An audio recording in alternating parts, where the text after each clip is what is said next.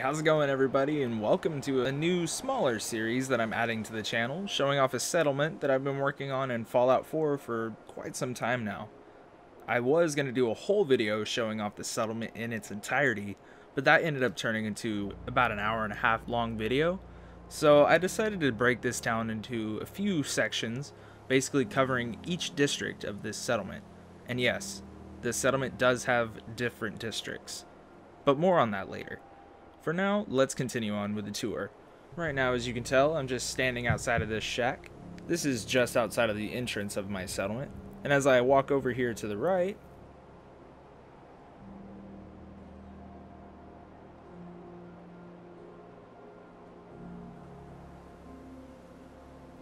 just past this bus over here, you can see the entrance to my settlement, which, as you can probably tell by the title of this video, I've decided to name it Starlight Hub.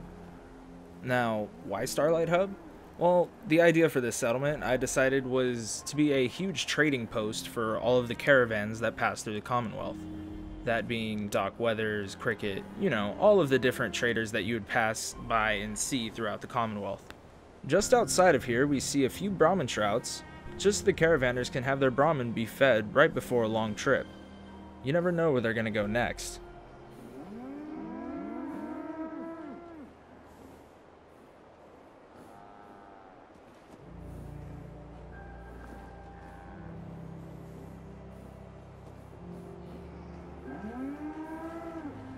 As you can see, we have a gate just outside with enough Minutemen banners to see that this settlement is of course allied to the Minutemen, which I wanted to keep lore friendly, seeing as the Minutemen want to rebuild. Here we can see Doc Weathers and Cricket just standing outside of the gate, probably waiting for their caravan guards to gather more loot from inside and go on to their next adventures. And as we walk through the entrance, you can see it's kind of bare. I wanted to keep this area a little more open, just so the guards can walk around a little easier and get to their stations a little quicker. And of course, just to keep it a little light before we walk into the settlement. But as you can tell, we have a guard structure over here to the left, and if we swoop over here, we can see a guard tower.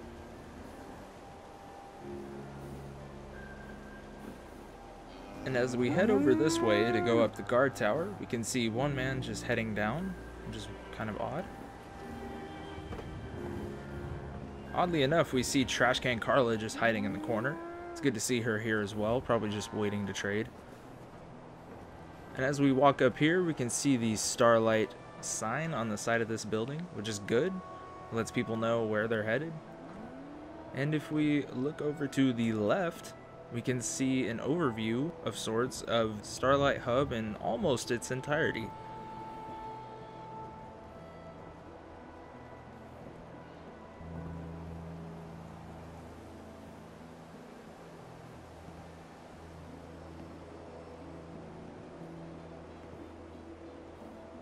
And as we turn around, we can head up to the guard stand. As we can see, this guy is just chilling here. He has a pretty good lookout from here, except for this big billboard. I realize that is a pretty big thing in his view. But the guard over here to the bottom, I thought actually made up for the lack of sight that he has. And if we look over here, we have the next part that we'll be looking at, which is the clinic. But first, I wanted to do an overhead shot of Starlight Hub in its entirety, just to give you guys an idea of what to expect in this episode and the upcoming episodes for this settlement series. From this overhead shot, we can see the entirety of the Starlight Hub. Right now, we are floating above the guard tower that we were just standing on. From the bottom, we have the entrance area, which we just looked at now, and we'll look into a little more detail in just a second. And then to the left of that, the white building is the clinic, which is what we'll be looking at next. From then on, we have the market, which will come in a later episode, the residential area, which will come in the future, the garden and executive area, and then last but not least, the Killer Quarry, which is an arena that I decided to include in Starlight Hub, because I always really like the combat zone, so I decided to keep that in here. So stay tuned for all these episodes just to see all of these districts in its entirety. But for now, let's move back onto the entrance.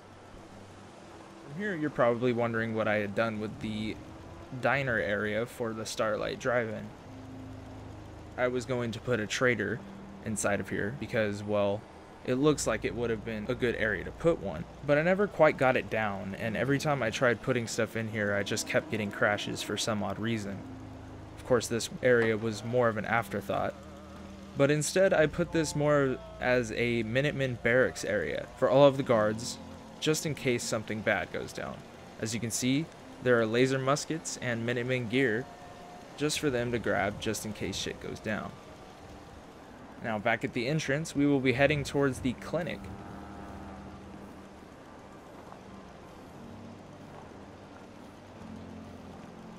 As you can see, it has 3 entrances.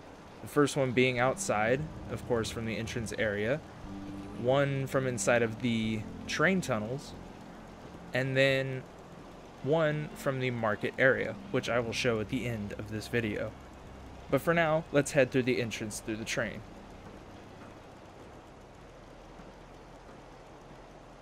Through here we can see a waiting area with plenty of seats just in case anything bad were to go down, and there needed to be a lot of people to wait. And of course we have the main doctor of this doctor's office. And as you can tell from the back, she has an NCR flag, but we'll get to that in a second.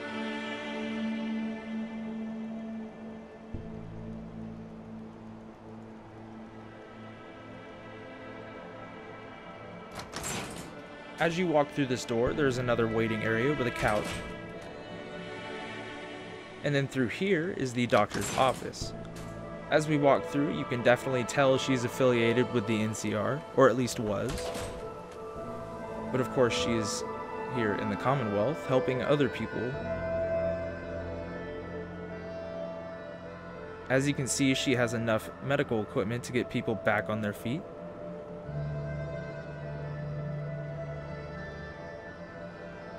And if you look over here, she has a synth on the table. I had the idea that since she was from more of the West, she didn't really know what synths were, so she decided to take matters into her own hands and operate on one just to see what really makes them tick. Now as we head back out towards the waiting area and head to the door on the left, we will be greeted to the stairs that leads to the other doctor's offices.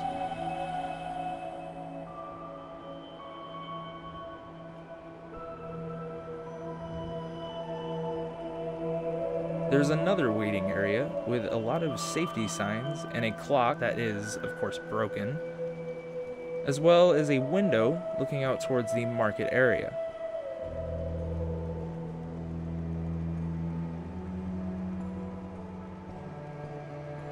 Through the next door, just past the window, is the bathroom area, just for any of the people waiting in the hospital just needed to go and take a dump or something like that. And as we back out and go to the left, we have the next doctor's office, which has pretty much the same amount of stuff that the doctor's office had downstairs. I did have settlers that were working up here, but for some reason when I was doing this recording session, they just didn't show up at their posts. Which is fine, typically happens in Fallout settlement builds.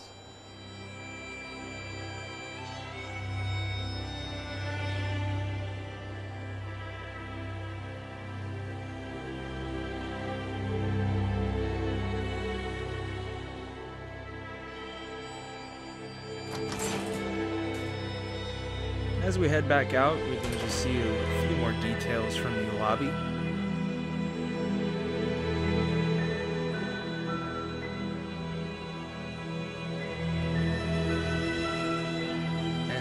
There are windows peeking out of the settlement, of course. As we head back downstairs, we can see the back entrance, which leads to the residential area. And as you can see, there are dumpsters and trash cans just outside. And of course, the back of the medical center. I didn't want to do too much for this back alley area. It's more of just a back entrance just for the workers and just in case of emergencies. I just wanted to keep it simple back here.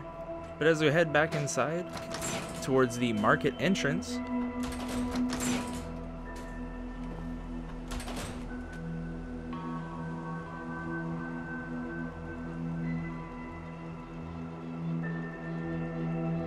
and that's it for the first part of my Starlight Hub series.